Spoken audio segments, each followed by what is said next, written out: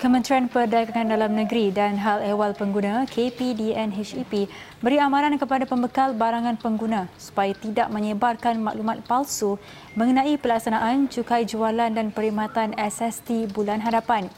Menterinya Datuk Saifuddin Nasution Ismail berkata pihaknya tidak akan teragak-agak untuk mengambil tindakan sekiranya perlu.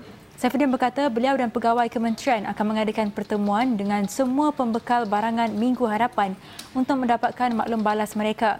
Beliau berkata pihak kementerian masih menunggu senarai barangan yang akan dikenakan SST daripada pihak kastam.